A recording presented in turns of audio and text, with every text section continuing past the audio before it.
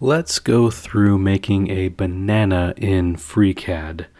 This was a really fun model to do, and I've learned a little bit about bananas because I don't actually eat bananas that much. I'm more of like a tangerine, nectarine kind of guy, cherry, strawberry, blueberry, but not so much bananas. So if you're wondering about my fruit preferences, there you go. And I think this is a banana fit for Donkey Kong. Oh, banana! So let's get started with a new part. And I'm going to sketch, let's go on the XY plane, that's kind of our top view plane. And I'm going to create an arc. Actually, let's go with a center point arc. And that will establish our origin as sort of this theoretical center of our banana. And let me open up my keyboard monitor in case anybody has any questions.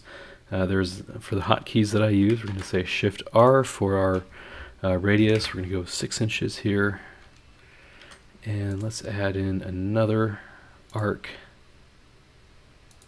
We'll establish a tangent relation.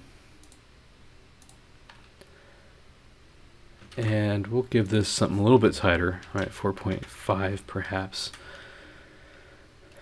And that looks pretty banana-ish. I guess the final dimensions are kind of up to you. For me, I'm going to go with 4.75, actually seems nice.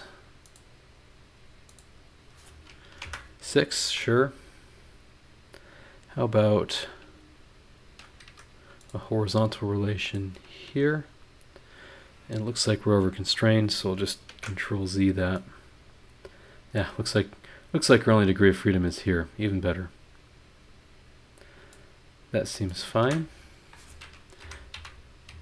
Negative 2.4, there we go. So that'll be like our center line of the banana. Next,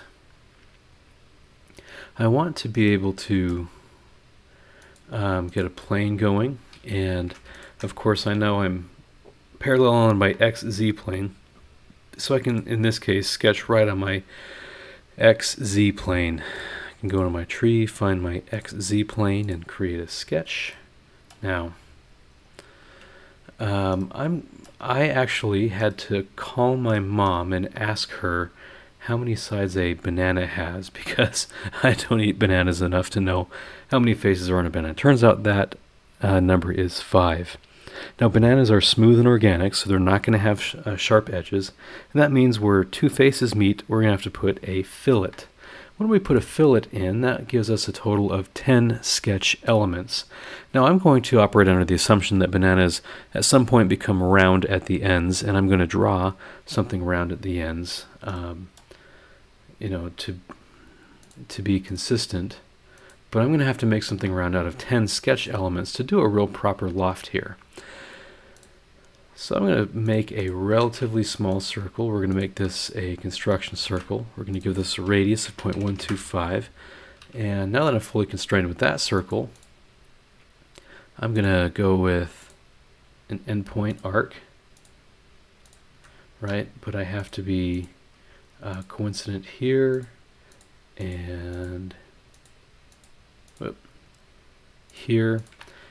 And I'll just make this vertical for the sake of constraints. And we're going to go equal here, right? And so we have an arc that is fully connected to the circle. And I'm going to have to make 10 of those. Now, I don't want to make you sit through that whole thing, so let's speed this up because I think it's a pretty simple sketch. Alright, so I've drawn 10 arcs, and let's go with a polyline, and I'm going to hit every, and that did not go the way that I wanted. Let's try that one more time. Alright, polyline, we want to snap there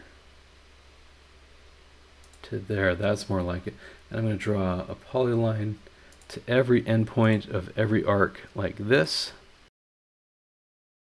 And then I'm going to select every one of my polyline and try not to click on something that isn't a polyline so I don't lose my selection.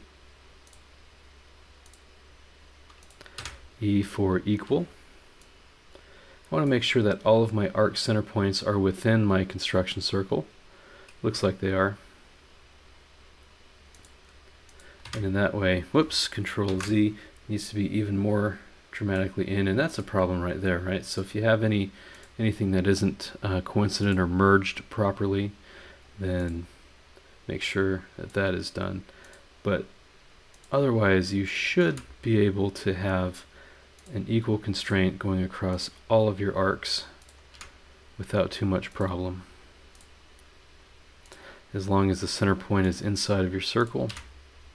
Right, so now we're fully constrained, and because all of these polylines are equal, we know that we have equal arc lengths, which is what we want. And if you're astute, you might say, oh, well, the pentagon cross-section has smaller fillets, so you really could have like small fillet, large fillet, small fillet, large fillet, small, or I guess small arc, large arc, small arc, large arc if you want to. But I think that's too granular for what I'm doing, so I'm going to close that. Next, I want to do the same thing here, right? So we're going to make a datum plane. We're going to make sure that we are normal to edge, and that makes sure that we really are having a normal sketch to our cross-section of our banana center line here. Let's hide that datum plane and sketch on it. And I'm going to do the exact same thing. In fact, let's do the exact same sketch. I believe we had a radius of 0.125, and we want to have 10 elements to this sketch. So again, so I don't bore you if you're not following along here.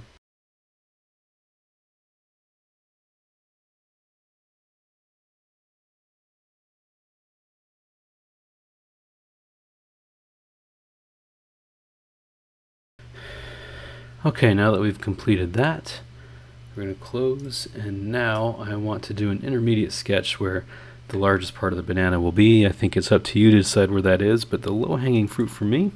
So we click on the body of the arc and this endpoint, and we make a plane that is normal to edge. Then we have a normal cross-sectional area right here that I can make a sketch, and this one's going to be a little bit different.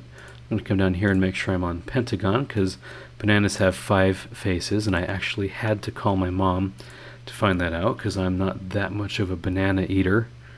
And she had to tell me how many faces were on a banana. So if you don't know, then there's some banana trivia for you. I'm going to sketch fillet all of these corners to make sure that we have smooth transitions between faces.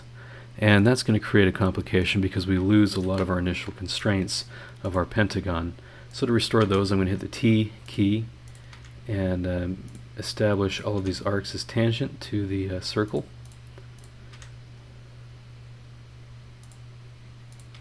Then I can hit the E key and set all of my line segments to be equal to each other. I think these kept the equal relation anyways, so that might have been kind of a moot step now that I see what's going on. So I'm going to grab these arcs now, all of my sketch fillets, E, and that's kind of a good rule to abide by. Shift R for radius on these guys.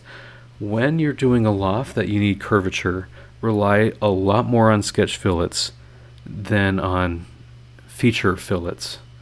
Let's give that 0.125 maybe.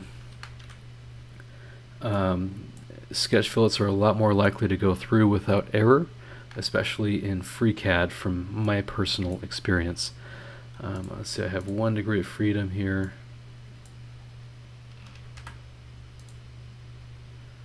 I guess I have to give that a dimension, so we're going to say 1.05. We'll close that. Now, hide that with the space bar. Let's make a banana. So if you're watching this, Mom, thanks for telling me about the number of sides on a banana. That's been helpful for this video. I'm going to choose this object.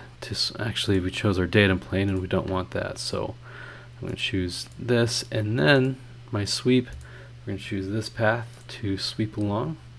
Doesn't look much like a banana yet. Let's set a multi-section transform. We're going to add here. It looks more like a horn, so if you needed a horn tutorial and happen to watch this, then, you know, stop here.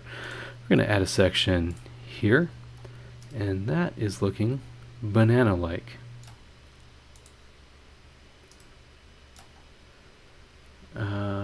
Yeah, I'm going to make their cross-section a little bit bigger, right? So we're going to go to our multi-transform sketch here.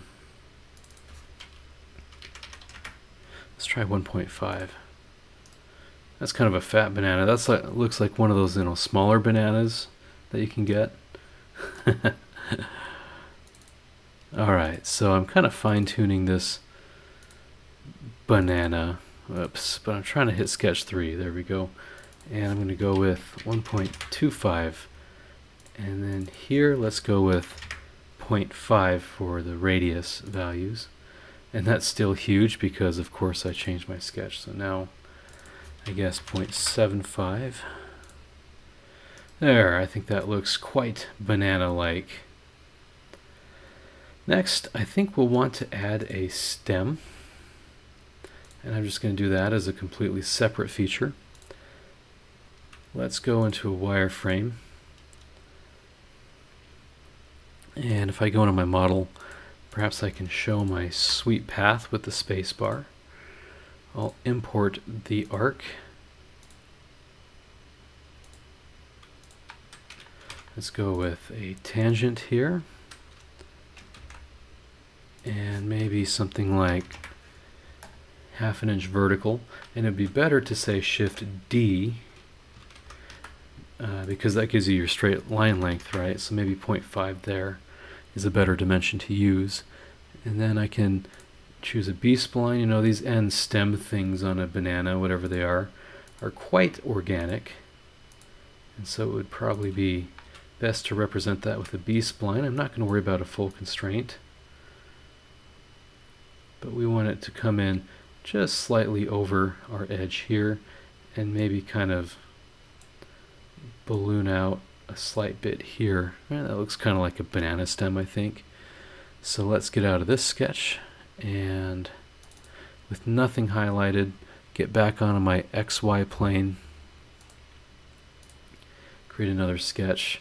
We're going to import this edge as a reference, so I'm going to draw another line over my imported geometry. We can get out of that, and now we're ready to do, say, a revolution.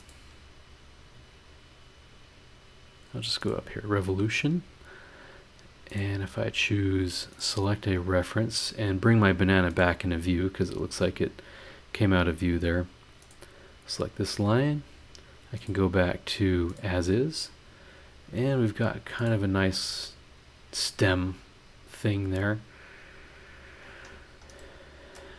Maybe I can help smooth this out even more. I'll select an edge, fill it, right? We're kind of smoothly going into this edge. There we go. Wow. That looks kind of funky, but when we actually go to shaded, where everything is tangent, that looks pretty slick. I like that larger fillet there. Over here, bananas on the other side seem to just kind of gradually taper into almost like a flat from what I've seen. So let's go back to as is. I can hide that with my spacebar so I fill at the edge and not the sketch. And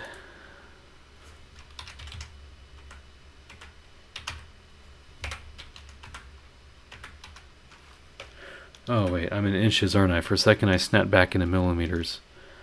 0.05, 0.075, 0.01, 0.1.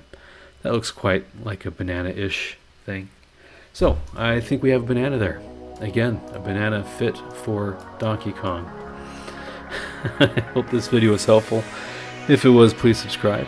I'll see you in the next one.